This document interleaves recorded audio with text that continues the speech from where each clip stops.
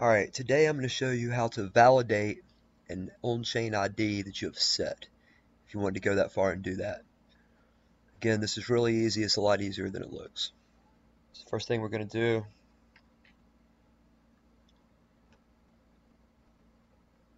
go to chain state.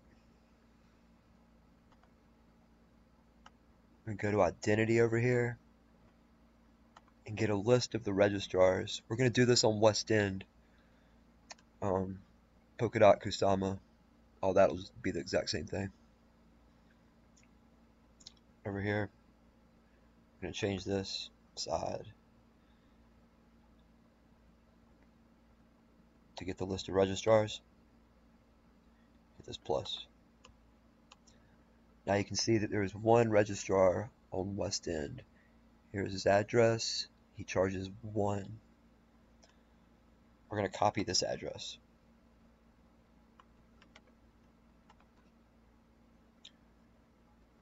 We're going to go to the address book. We're going to add him as a contact.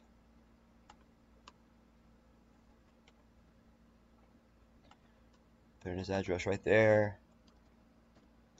Name it whatever. Save that. Now it's going to pop up. You can see this is registrar 0.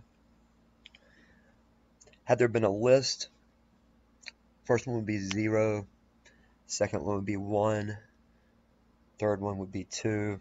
It just goes in that order. Now that we have him in our contacts, we can look over here, see how to contact him. You're going to need to do that after you send this through. So now we have that information right there. To actually send through this transaction, we're going to go to extrinsics. Again, go to identity.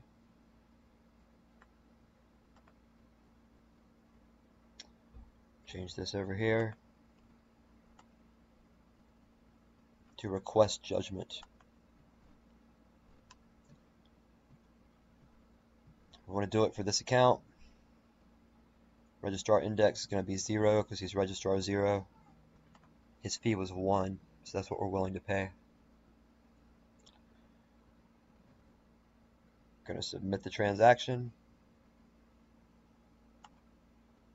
right here. Sign and submit that. That's it. And then from there, you're going to need to use, again, your address book information somewhere here to get in touch with him to start the registration process. The validation process. That's it. Simple and easy.